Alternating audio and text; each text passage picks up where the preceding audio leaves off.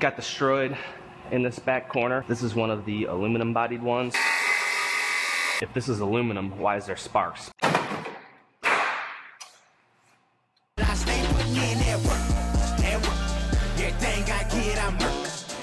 By the way I walk, I ain't just talking about it. I stay putting in that work. Everything I get, I murk. You can tell by the way I walk, I ain't just talking about it. I stay putting in that work. I'm up in the morning, like 5 in the morning, I'm already on. So when you just getting out of the box, I'm round in the car. I have the bed of a Ford F150 here. This is one of the aluminum bodied ones. Got destroyed in this back corner, so it's gonna get a new outer panel. It gets a new tailgate.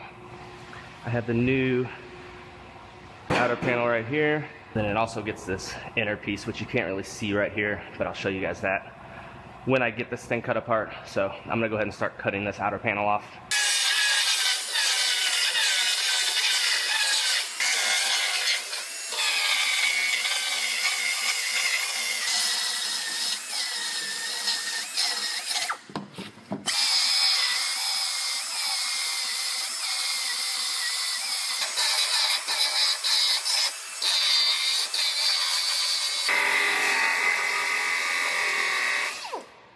So I've had lots of people ask me, if this is aluminum, why is there sparks? Because aluminum doesn't spark. These are actually these self-piercing rivets, which they put these panels together with, are actually steel.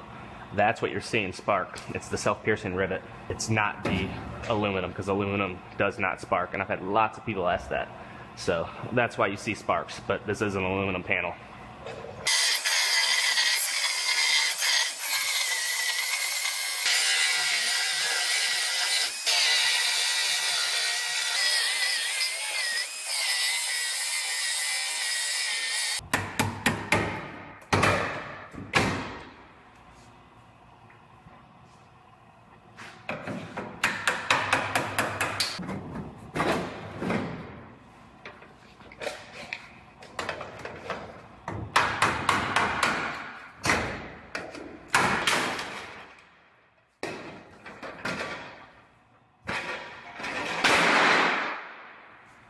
So I didn't even realize it, but we also have a new wheelhouse because it's torn up right here in this corner.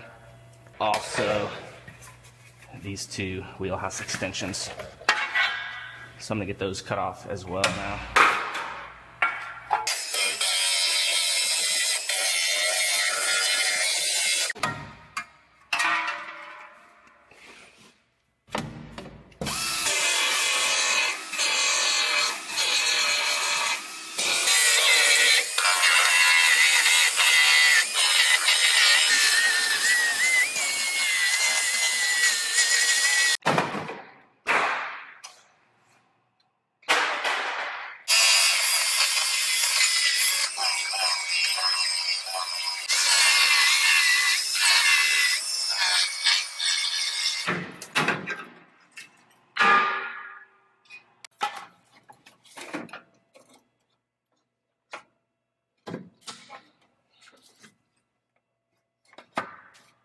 I'm gonna go ahead, I'm gonna sit this bedside on roughly, just to make sure it's meeting up with that wheelhouse properly. And it looks like it's sitting perfectly flush, like it's supposed to.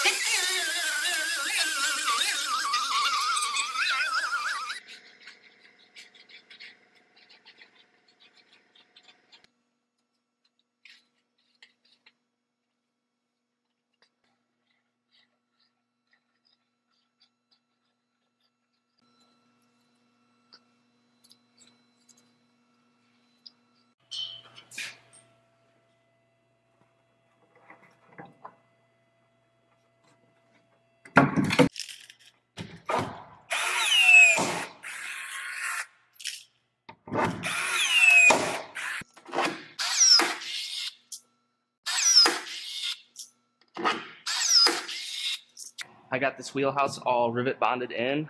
I'm going to put this heat lamp on it to get that glue to set up faster.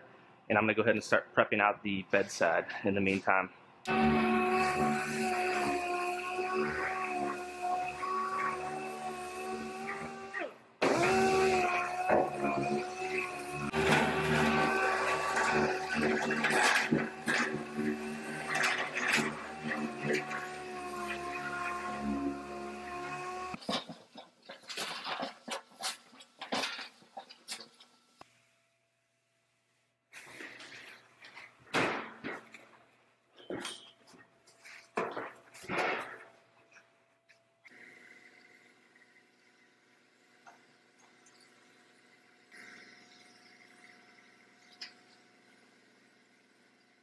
So this is a sound deadening pad on the inside of the old bedside. I just have generic pads. They also call them Q pads. So I'm going to cut a piece just to reproduce that sound pad there. Just helps with road noise. It keeps the panel from making that tinning type of noise if you picture like a piece of flat sheet metal. And then I use the heat lamp to kind of warm these up. They stick a lot better and are more flexible if they're warm.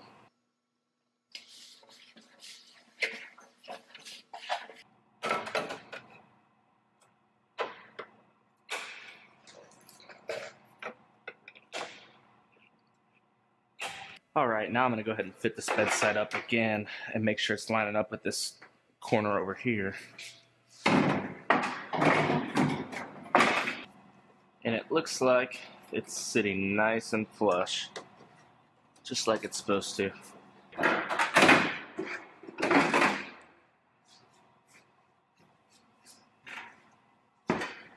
So now I'm going to go ahead and drill my holes for my blind rivets and get this piece prepped out and get it rivet bonded on as well.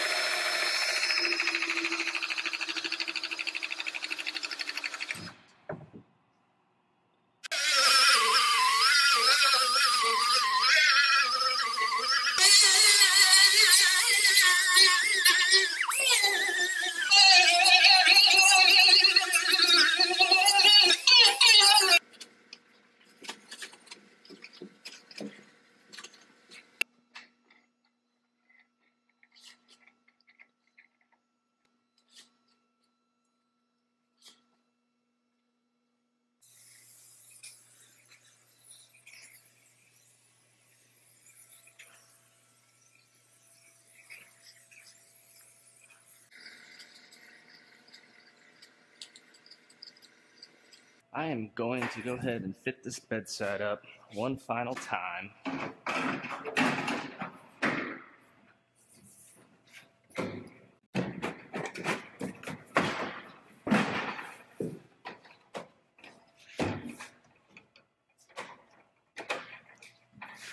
And this time, I'm going to go ahead and I'm going to fit the tailgate. Make sure the tailgate is fitting properly as well.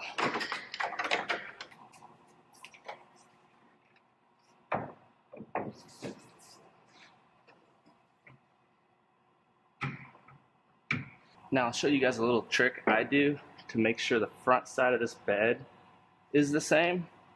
I actually exit out. So I go that direction, then I flip it, and I go to the same spot on this side, and you can see it's almost perfect. It's not an exact measurement, but it tells you this is very close to where the cab corner is going to be whenever the bed's on the truck. And I've done these this way many times, and it works great every time. So I know this is right where it's supposed to be.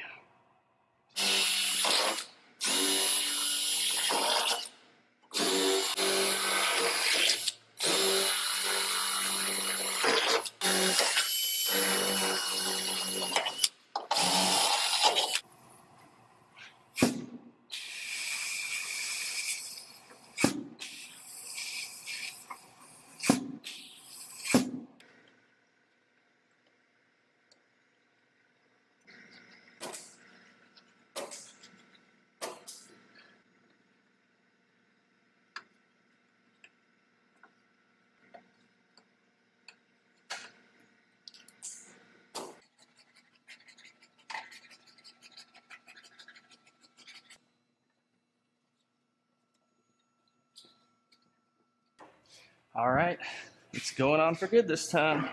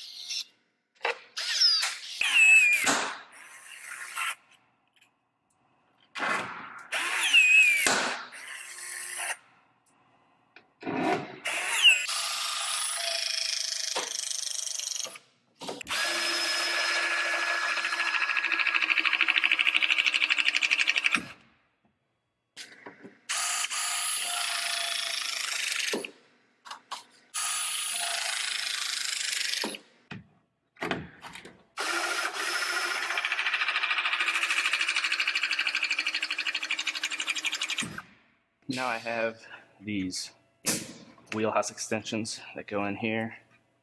I'm going to go ahead and put those in as well.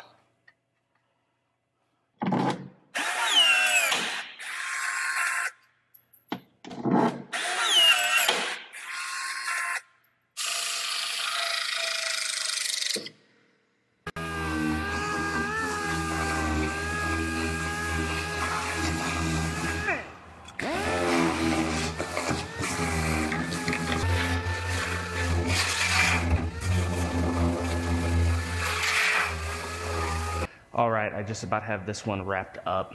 I'm gonna go ahead and take this upstairs to our paint department and let them get it prepped and painted, and I'm gonna move on to my next one.